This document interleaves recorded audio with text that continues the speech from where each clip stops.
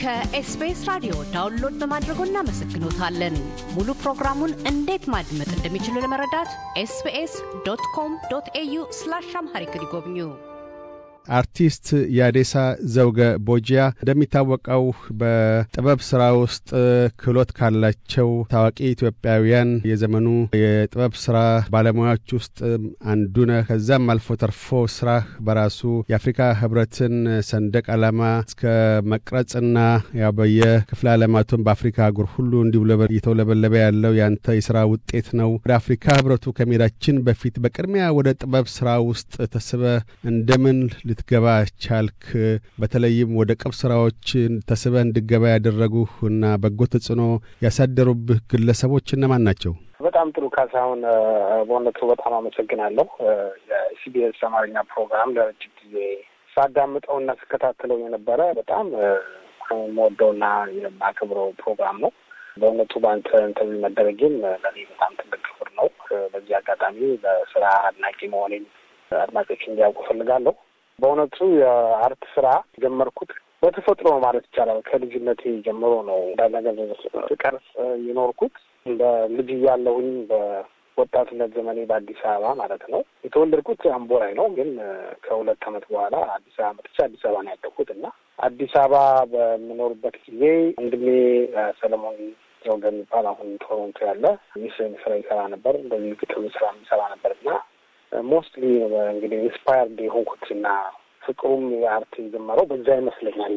ከዛ ወዲህ ነው እንግዲህ ጣን እያለሁም ጀምሮ ስዕል ስራ እንደነበር ትይለኛል እና ለስነ ጥበብ እንደው ህዝብ ያወቀኝ አሁን ቢሆንም እኔ ግን ካብሬው ብዙ አመት ቆይቻለሁ። ከውጭም ሆነ ከሀገር ውስጥ ሰዓሊዎች ውስጥ የበለጠ ለስራህ ላይ በጎ ተጽዕኖ ያሳደሩ አሉ? በእውነቱ ለመናገር በአገር ውስጥ የነበሩ ሰዓሊዎች ከታዋቂዎች ከሚባሉት ኢትዮጵያ ሰዓሊዎች የበለጠ ስማቸው የማይታወቅና ስም የለሽ የነበሩት በብዙ ጊዜ በቤተ ክርስቲያን ውስጥም ሆነ አንዳንድ ቦታ ሊሰሯቸው የነበሩት ስዕሎች በጣም ይስቡኝና ቀለማቸው፣ ቴክስቸራቸው፣ የያዛቸው ይስበኝና ይመስጠኝነት ስለነበረ ሞር ሰዎች ስንጠቅሼ ታላላቅ ሰዓሊዎች እና የተከተልኳቸው ከምላቸው የበለጠ ስማቸውንም ማላቃቸው በትናንሽ ሁኔታ በቤተ ክርስቲያን ውስጥ ይሁን በግድግዳ ላይ በሬስቶራንት የሚስሉ የነበሩ ሰዎች አርት ይስበኝ ነበር። ያ ማለት እንግዲህ በኢትዮጵያ ውስጥ ያሉ ትላልቅ ሰዓሊዎች እንደና አቶ አርቲስት ተክሌ፣ እንደ አቶ ለማጉያ፣ እንደ ሌሎቹም እስክንድር ቦገሲያና ስራቸውን ኤፌክት የለውም ማለት ወይም ኮንትሪቢዩት አላደረገም ለማለት ሳይሆን ሞር እነሱ የስራ ይስበኝ የነበረው አማላቃቸው ሰዎች ይመስለኛል። በውጭ ሀገር ግን ካሉት ሰዓሊዎች እውነቱ ብዙ ጊዜ ፕሬሽንሽን ስራ የሚሰሩ ሞስትሊ አፍሪካን አሜሪካን አርቲስቶች ለምሳሌ አሁን እዚህ ሲያትል ላይ ጄክ ሎረንስ የሚባል በጣም የታወቀ አፍሪካን አሜሪካን ፔይንተር አለ። እንደዚሁም አንዳንድ ሰዓሊዎች ኤክስፕሬሽን ሰብዓዊ መብትን የሚመለከቱ ስራ የሚሰሩ ሰዎች ይስቡኝና እከተላቸው ነበረ እና ሞስትሊ ስራዬ በእነሱ አፌክት ይሆን ይመስለኛል። ሰብዓዊ መብቶችና የጥበብ ስራን አሁን አያይዛ አንስተሃል። ያንተም ስራዎች ላይ እንደዚሁ ይታያሉ። በርካታ የሆኑ ስራዎች ውስጥ በቅርቡም በተለይ አሁንም ድረስ በስራት ላይ የሚገኙትን ታዋቂ የሰብዓዊ መብትም ሆነ የፖለቲካ የወቅቱ ኢትዮጵያ ውስጥ ተዋናዮችን በቀለ ገርባንና መረራ ጉዲናን እንደዚሁ በቅብ ስራዎቹ ላይ አንስታችኋል። በተለይ እነዚህ ሁለቱን ግለሰቦች በጥበብ ስራ ግዝፈ ለማንሳት የሞከርከው ወይም የመረጥክበት ምክንያት ምንድን ነው? እውነት ለመናገር እኔ በስዕል ስራዎቼ ላይ ሞስት ብዙ ሌሎች የሚዳስሷቸው ሰዎች የኢትዮጵያ ሚስ ሂስቶሪክ ስራ ይሰሩ የነበሩ ግን እንደና አሉላ አባነጋ አይነት ታሪክ የሆኑ ሰዎችን ስራቸውን ለመስራትና አንዳንድ ጊዜ ሂስቶሪውን ፕሪዘርቭ ለማድረግ የጣርኳቸው አሉ። ግን እነዚህ በተለይ በአቶ በቀለ ገርባ በመጀመሪያ ከዛ በኋላ ደግሞ ፕሮፌሰር መብራ ጉዲና በእውነቱ የእነሱ ያሉበት የፖለቲካ ሁኔታና ህዝባቸውን በሰላማዊ በሆነ መልኩ ፖለቲካሊ ኢንቮልቭ እያደረጉ ዲሞክራቲክ የሆነ ሁኔታ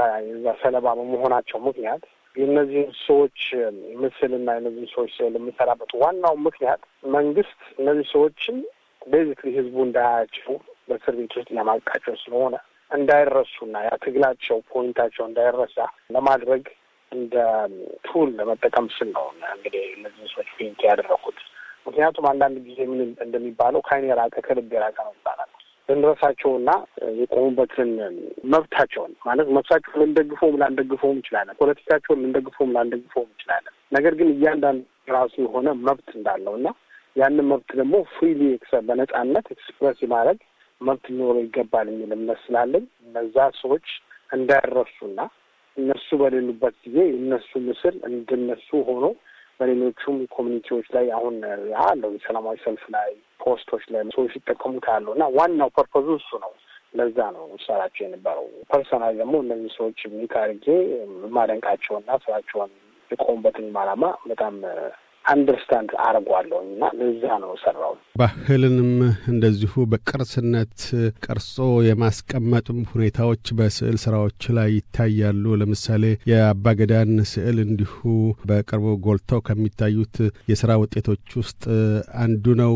ጥበብ በእርግጥ ራሱ በባህል ውስጥ የሚታቀፍ ሙያ ነው እና ለባህል መጎልበትና በቅርስነትም ለሚቀጥለው ትውልድ መተላለፍ የሚያበረክታቸው አስተዋጽኦዎች ወይም ሚናው ምን ያህል የጎላ ነው ትላለህ? በዚህ ዘርፍ በጣም የጎላ ነው። ሆነን ለመናገር አሁን ለምሳሌ ብዙዎቻችን በምዕራባውያኖች ሀገር ላይ ተምረን ጊዜያችን የምንወሰን ሰዎች ታሪክን የሚያስተምሩን የሚያንተረሱት ብዙ ጊዜ ስነ ጥበብ ላይ ተንተራሳ አይነት የታሪክ አስተማመን ያላቸው። ለምሳሌ በግድግዳ ላይ ያለ ሃይሎግራፊክስ እና የኬቭ ላይ ፔንት የዛን ጊዜ የነበረውን ሲቪላይዜሽን ለማሳየት ይጠቀሙበታል። ነጮችም ብዙ ጊዜ ትንስሉ እኛ ብዙ ጊዜ በአፈ ታሪክ ነው ታሪክ ሲሸጋገር የነበረው እና አሁን እኔ ሞስትሊ እንደውም ከራሴ ስል የበለጠ ፎከስ የማደርገው የቀድሞ ሰዎች ትተውት የሄዱት በጣም የሚገርሙ አይነት ታሪካዊና ሂስቶሪካል የሆኑ ቅርሶች ብዙዎቹ በትክክል ሪከርድ ሆነው በትክክል ታሪካቸው አልተጠናም። ለምሳሌ እኔ ይመስለኛል በ1980ዎቹ ነው የአባቴ ሀገር አለ ጀው የሚባል እዛ ወደ ሸዋ አካባቢና እዛ ሄጄ የአባቶችን ቅርስና ታሪክ ሳይ አንድ በብር የተሰራ ጋሻ አገኘው። ፋሚሊ ተቀመጠና አብሮ የነበርኩት ወንድሜ ታላቅ ወንድሜ አቶ ኃይሉ ዘውገ ሲያሳዩን ስናየው ማለት ነው ያ ጋሻ ላይ በጣም የሚገርሙ አይነት ቅርጾችና ዲዛይኖች አየሁ ላዩ ላይ። ግን ያ ጋሻ እንግዲህ የኔ ቅድም አባቴ ያደሳ ዘውገ ቦጃ ሆራ ጊኖ ያደሳ ዘውገ ቦጃ ሰቁ ሆራ ጊኖ ነው እንግዲህ 7ኛው ላይ ነው የሆራ ጊኖ ነው ጋሻው። ይሄ ታሪክ የምነግርህ የኛ ታሪክ ፋሚሊ ወይም የኛ ሂስትሪ ጎልቶ እንድታይ ሳይሆን ሁሉም ሰው የራሱ የሆነ ሂስትሪ እና የራሱ የሆነ ታሪክ አለውና ኢንቨስቲጌት ስታደርገው ግን ወደ ውስጥ ገብተህ ስትመረምረው የምታገኘው ያ በቅርስና በአርት ላይ የተመሰረተው የሰዎች ታሪክ ስለሆነ ያ ታሪክ እንተ እንዳልከው ለሚቀጥለው ጀነሬሽን ለሚቀጥለው ትውልድ ለማስተላለፍ በጽሁፍ በሚገኘው ሚዲያ ከሴቭ ከማድረጋችን ውጪ አርቲስቲክሊ ማሳልፈን መስጠት አለብን እና አሁን ለምሳሌ ስታርባክስ ሄደን ቡና ስንጠጣ አንዳንድ ጊዜ የምናየው ዲዛይን የምናየው ከጀበና ላይ ከምን የተወሰደ ከሀገራችን የመጣ ዲዛይን ነው። እነሱ እዚህ ሀገር ከእንደገና ሪኢንቨንት አድርገው ማርኬቲንግ ላይ ተጠቀሙት የምናየው እና አርት የአንድን ህዝብ ታሪክ፣ የአንድን ህዝብ ማንነት፣ የአንድን ህዝብ ስሩን ሩቱን ለማወቅ የሚጠቅም ኤቪደንስ ነው። ፍሬንዚክ የሆነ ኤቪደንስ ነው እና ወደ ኋላ ተመልሰን ማንነታችን እንድናቅ የቤተሰቦቻችን ታሪኮቻችን እንድናገር ግንዱ ምን የተወለንን ለማወቅ ከፈለግን መጀመሪያ ከነዚህ አርቶች ብዙ ነገር መማር ስለምንችል ለፎንም ፕሪዘርቭ ለማድረግ የአሁኑንም ደግሞ ለሚቀጥለው ትውልድ ለማስተላለፍ ይጠቅማል አምናለሁ እና በዛ ምክንያት ነው እንደዛ ኢንቮልቭ ማድረገው። ኢትዮጵያን ፖለቲካ በቅርብ ተከታታይም ብቻ ሳይሆን ንቁ ተሳትፎም ከሚያደርጉ ኢትዮጵያውያኖች መካከል አንዱ ነህ። እንደዚሁ በታዛቢነት ብቻ በርቀት ገድቦ የተቀመጥክ አይደለህም። በቅርቡም በኢሬቻ የበዓል ስነ ስርዓት አከባበር ወቅት በደረሱት የህይወት ጥፋቶች ምክንያት ለዛም መዘከሪያ የሚሆን በድምጽ በሙዚቃ ስራህም እንደዚሁ ያንን አስመልክቶ የተጫወትካቸው አሉ። የሙዚቃ ስራውንስ ምን ያህል ጊዜ ነው እየተጫወትክ ያለኸው? በተለይም ከኢሬቻም ሆነ በሌሎችም አይነት የሙዚቃ ስራዎች ላይ እነዚህ አይነት ፖለቲካዊ አተያይ ያላቸውን ነገር ማቅረቡ ከጥበብ ስራና በተለይም ከፖለቲካ አክቲቪዝም ጋር ተያይዞ የሚያስገኛቸው ውጤቶች ምን ነው ትላለህ? በተለይ አርቲስት አክቲቪስት ሆኖ መስራት የለበትም ብለው የሚከራከሩ አሉ። ገለልተኛ መሆን አለበት ብለው። በእርግጥ በዓለም ላይ ገለልተኛ የሚባል አቋም የለም። በየትኛውም ዘርፍ የራስ አቋም ይኖራል። ግን ያንን አደባባይ ላይ ብቻ አለማውጣት እንጂ ግልልተኝነት አይኖርም። በተለይ እንዳውም የአርቲስቶች አንዱም ስራ የህዝብ ተቆርቋሪ፣ የበደል አንጸባራቂና የፍትህ ቀንዲል ያዥ መሆን አለባቸው፣ ህብረተሰቡን መሪ ናቸው ተብሎም በሌላ በኩል ደግሞ እንዳውም ግዙፍ የሆነ ሚና ሁሉ ይሰጣቸዋል። ይሄን በምን መልክ ታየዋል? የጥበብ ሰዎች ሚና ከፖለቲካ እና ከሰብዓዊ መብቶች ተከራካሪነት ተዋጽኦ አኳያ። ጥያቄው እውነትም በጣም አስፈላጊ ነው። ጊዜያዊ የሆነ ጥያቄ ነው።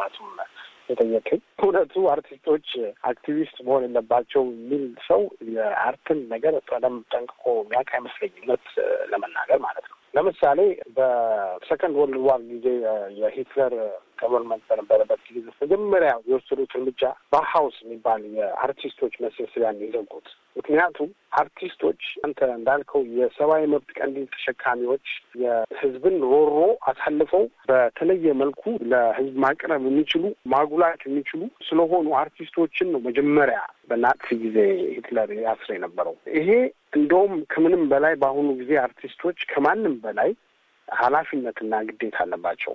የአርቲስቶች አክቲቪዝም ግን መመስረት ያለበት ያንድን ህዝብ በሌላው ላይ ሄጅማኒክ እና የበላይነት የማሳየት ወይም ደግሞ የህዝብን ቁስል የማባስ የማሆን ሳይሆን የሰብዓዊ መብቶችን በማስከበር የህዝብን እኩልነት ለማረጋገጥ የሚደረገው እንደዚሁም ደግሞ ሰብዓዊ መብቶች እንዳይረገጡ ድምጽ የሌላቸው ሰዎች ድምጽ እንዲሆኑ ማድረግ ያለባቸው አርቲስቶች ናቸው እና ያ ነው የአርቲስቶችና የሌሎቹ ዲፍረንስ። አርቲስቶች ግን ኢዲሞክራቲክ ለሆኑ ዲክቴተሮች የማይረባ ፖይንት አላዛኞች ከሆኑ ወይንም ደግሞ የሞተና የሻገተ የአስተሳሰብን እንደገና ለማምጣት አንዱን ህዝብ ከአንዱ የበላይ ለማድረግ የሚጥሩ ማስተጋቢያዎች ከሆኑ ያ ነው እንግዲህ አክቲቪዝም እንዳይሆኑ የሚለው ነገር የሚመጣው። ግን አርቲስቶች ይሄ አስፈላጊ የሆነ ቱልና አስፈላጊ የሆነ ነገር ለበጎ ነገር በመጠቀም ህዝብን ወደ ትክክለኛው መንገድ መምራት፣ ሰብዓዊ መብት እንዲከበር፣ እኩልነት እንዲከበር፣ የሀገር ብሔራዊ ስሜት እንዲመጣ የማድረግ ግዴታም አለባቸው። እንደዚሁም ደግሞ በተቻለው አቅም ለዛ አይነት ነገር መስራት አለባቸው። ያ ነው አርቲስትን አርቲስት የሚያደርገው። ህዝብ ሊቀበለውና ህዝብ ሊመረምረው የማይችለው አቁሳዩን ነገር መንካት የሚችሉ ያ ተስጦ ያላቸው በመሆናቸው ነው እውነተኛ አርቲስቶች ነገር ሊለውጡ የሚችሉት። ያንን ነገር ግን የማይነኩ ያንን የማይመቸውን ነገር ማድረግ የማይችሉ አርቲስቶች ብዙ ጊዜ አይተን እንደሆነ ለጊዜያዊ ጥቅሞች ይወድቃሉ። ለቆሙበት ነገር ላይ ተገቢውን የሆነ ኮንቪክሽን እና ቆራጥነት ስለሌላቸው ብዙ ጊዜ ለጊዜያዊ ወቅታዊ ሁኔታ ላይ ችግርን ከመቅረፍ የበለጠ ችግርን የሚያባብሱ ሆነው ይገኛሉ ማለት ነው እና በዛ አንጻር ነው እኔ ሙዚቃን የምወደው ይሄንን ማድረግ እንድችል ስለሚያደርገኝ ነው። ሰብዓዊ መብትን፣ እኩልነትን መናገር እንድችል የተረሱ ህዝቦች እንዲናገሩ በእኔ ሙዚቃ ውስጥ ያንን ነገር እንዲያው ለማድረግ ነው እና ለምሳሌ የኢሬቻን ሙዚቃ ነው የምንመለከት። በመጀመሪያ ደረጃ እንደውም በአሁኑ ጊዜ በአካደሚ አዋርድ በሚባል ሆሊውድ ባለ የሙዚቃ አዋርድ ላይ ቤስት ሬንጅ ተብሎ ተሸልሟል ዘፈኑ። ይሄ የሆነበት ምክንያት እነዚህ የውጭ ሰዎች እንኳን አይተው ዘፈኑን ለመሸለም ቆንጆ ነው ለማለት የቻሉት ለመጀመሪያ ጊዜ ያንን የኢሬቻን ሂስትሪ አሳልፈን ለውጭ ሰዎች በደንብ እንዲረዱት ማድረግ የቻልኩት በዛ ዘፈን ነው እና ዘፈኑን ለማድረግ ደግሞ ያስገደደኝ ነገር ምንድን ነው? ይሄ በኢሬቻ ላይ የተነገረው ነገር ጥፋተኛው ማን ነው ምንድን ነው የሚለው ጋር ከመሄዳችን በፊት ራሱ በዓልን ለማክበር የወጣን ህዝብ እንደዚህ አይነት አሰቃቂ ነገር ደርሶ በወቅቱ የሞተችው እንደ ሲፋ የምትባል ልጅ ነች ዘፈኑን እንድጽፍ ለዘፈኑ ዴዲኬት ያደረኩላት ከሞቱት ውስጥ አንዱ ነች። ወንድሟ ከሁለት ወር በፊት በመንግስት ተገድሏል በኦሮሞ ፕሮቴስት። ያኔ እሷ ልትጸልይ ሄዳ ነው የሞተችው እና እንዳገባች ነው። እሷም አንዳንድ ሰዎች እንደውም እንደሚሉት ጸንሳ ሁሉ ነበረችው ይባላል። እቺ ልጅ የሀገርን ወደፊት አድጋ ልትረዳ የምትችል የተማረች የተመረቀች ልጅ ሄዳ በቀላሉ የቀረችበት ምክንያት ቤዚክሊ እኛ ጥንቃቄ ስለጎደለንና ልዩነቶችን ማስተናገድ ስለማንችል በመሳሪያና በኃይል ስለምናምን ነው ብዬ ስላመንኩኝ ነው። ሙዚቃው ላይ ግጥም አለ። ወደቀች በሳመችው መሬት አረፈች በኢሬቻ ዕለት ነው የሚለው። ቤዚክሊ ልትጸልይ በሄደችበት መሬት ላይ ሞተችው። ኢሬቻው ባሉ ደምቆ በሚሊዮኖች ተሸብቆ ሕፃን አዋቂው ሳይቀር ሲያመሰግን ደጉን ምድር ተሰማኝ ጥይት ሩምታ ለብሶ በልታ ወደቀች በሳመችው መሬት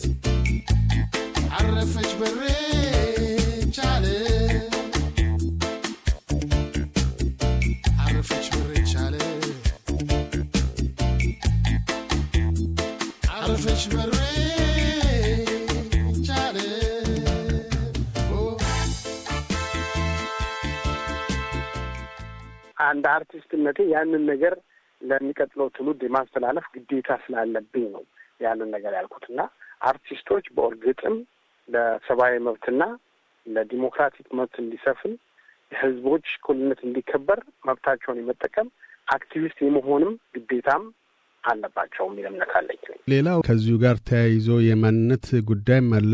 በኢትዮጵያ ጉዳይ የቅርብ ተካታይ እንደመሆን መጠን አንዱ በአሁኑ ወቅት ይሄ የኢሬቻን በዓል ላይ ተነስቶ የነበረው ወይም በሌሎች ሁነቶች ላይም እንደዚሁ ተከስቶ የነበሩት ነገሮች ከማንነት ፖለቲካ ጋር ይያያዛሉ። በተለይ በአሁኑ ወቅት እንደዚሁ ገኖ ያለው ማንነት ፖለቲካ ኢትዮጵያ ውስጥ የተለያዩ መሰነጣጠሮችን እየፈጠረ ነው። በአንድ በኩል እንደ መብቶች ነጻነት ትግል ተደርጎ ይታያል። በሌላ በኩል ደግሞ የአንድነት ሸርሻሪ ወይም አፍራሽ ተደርጎ ይታያል። በመሃል ላይ ጎልቶ የሚነሳው በነገድ ወይም በጎሳ ማንነትና በኢትዮጵያነት መካከል እንደዚሁ ፉክክሮች አሉ። ይሄንንስ በስነ ጥበብ ስራህ ላይ እንደምንድን ነው የምትገልጸው? በምን መልክ ነው የምታየው? ኢትዮጵያዊነት ማለት ትርጓሜው፣ ፍቺው፣ የማንነት ፖለቲካን በምን መልክ ትገልጠዋለህ? ሌላ ደግሞ በጣም ጥሩ ጥያቄ ጠየቅኝ። አሁን ከጊዜው ካለው ሁኔታ አንጻር ይሄው አሁን የጠየቀኝ ጥያቄ በጣም አንገብጋቢውና ሴንትራል መካከለኛ የሆነው ጥያቄ ነው። እንግዲህ ምክንያቱም ምንድነው በእኔ እምነት ምንም አይነት ሊትመስ ቴስት የለም። አንድ ሰው ኢትዮጵያዊ ለመባል ማለፍ ያለበት ሊትመስ ቴስት የለም።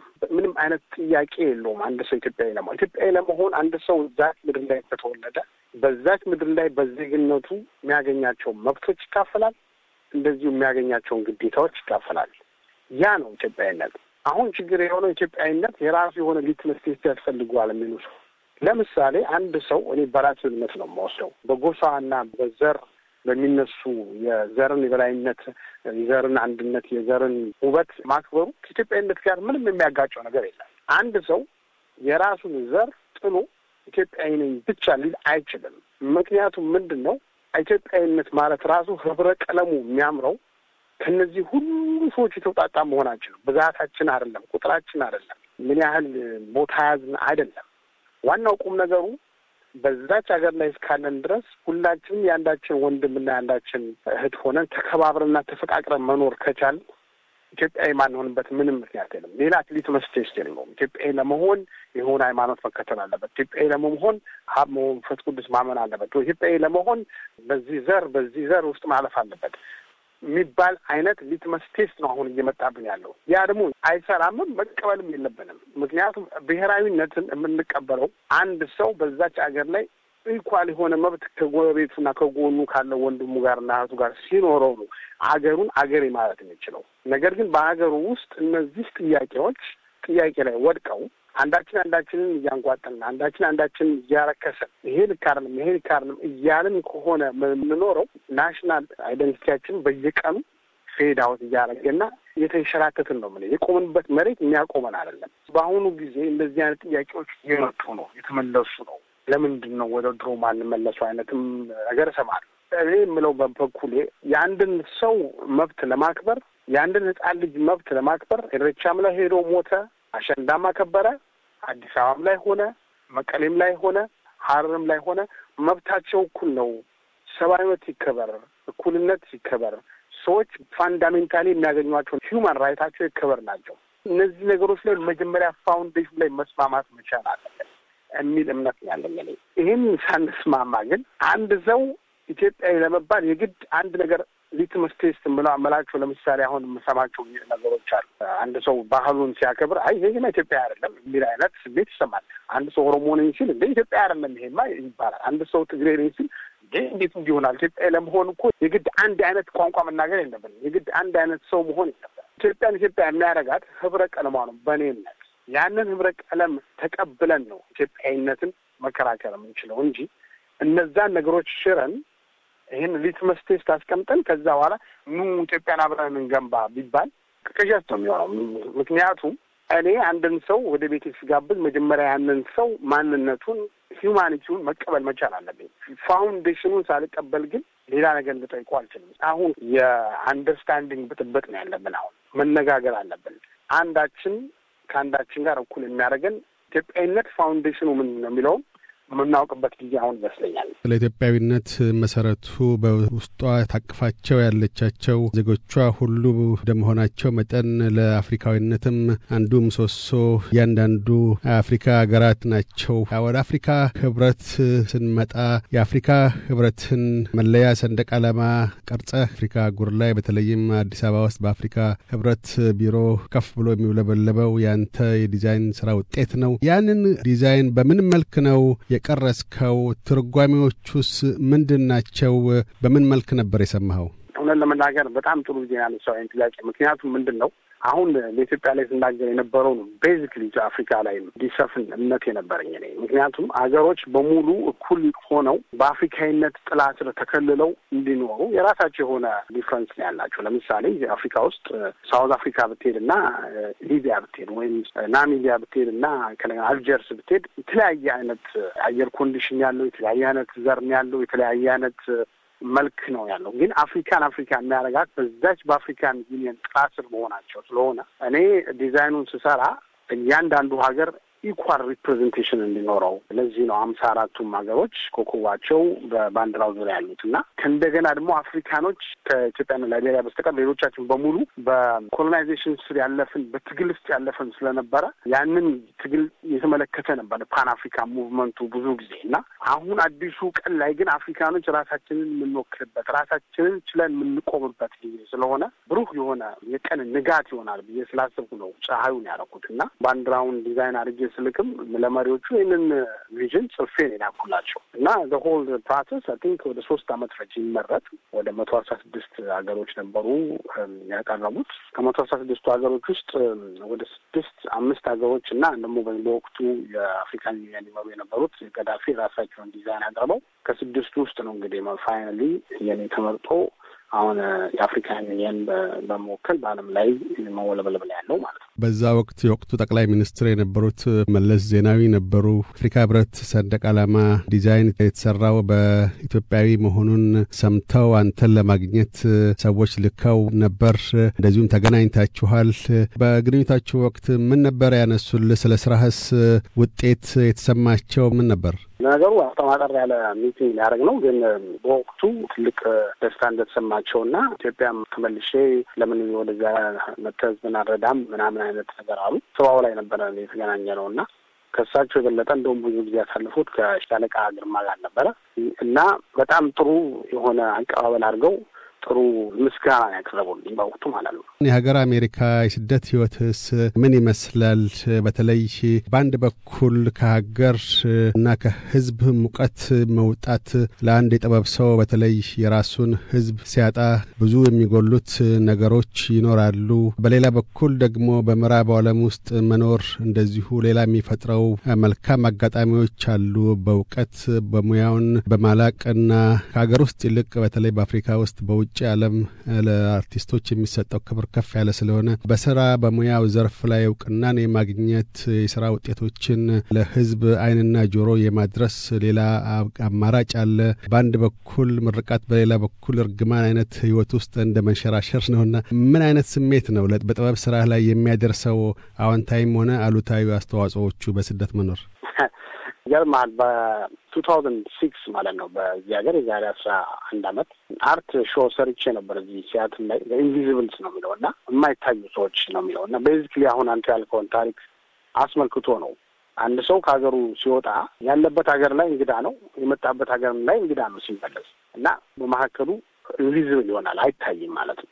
እንደ ማንኛውም ሀገሩን ተሰዶ እንደወጣ ሰው ያንን ህይወት ኖረዋል። ሌላ ደግሞ ምንድነው እዚህ ሀገርም ስመጣ እኔ ባህሉን ተቀብዬ ህዝቡን ተቀብዬ ብቻ ሳይሆን እዚህ ሀገር አሁን ለምሳሌ በብላክ ላይፍ ማተር በሚባለው አሁን በዚህ በጥቁሮች መብት በመከራከር ላይ በተመለከተ ብዙ አርት ሾው ሰርቻለሁ። 4-5 ሾው ሰርቻለሁ። እንደዚሁም አሁን በቅርቡ በወጣ በታወቀ ጥቁሮች ሂስትሪን የሚያሳይ መጽሐፍ ላይም ፕሪንት ፊቸር ዶኛለሁ ከ12 ሰዎች ጋር ሆኜ ስራዬ ይቀጥላል። እዚህም ሀገር እያለሁ ሀገር ቤት ደግሞ ትምህርት ቤት በማሰራት ኮምፕናት ቢግድሪም የሚባል ድርጅት ውስጥ መስርተን ከሆነች ሴትዮ ጋር ላይብረሪዎች፣ ትምህርት ቤቶች ለማሰራት ሞክረናል። አሁንም ድርጅቱ ቀጥሏል። እንኳን በዚህ አመት በጣም ካለኝ ከስራ ብዛትና በልጆቼና በስራዬ መሀል ሰዓት በማጣት ምክንያት ታወጥቻለሁ።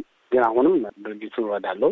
በተቻለኝ አቅም በአካል እንኳን ኢትዮጵያ ባልኖር በመንፈስ እና ኢትዮጵያን ኮሚኒቲ በሚመለከቱ ጉዳዮች ላይ የገባሁ እረዳለሁ።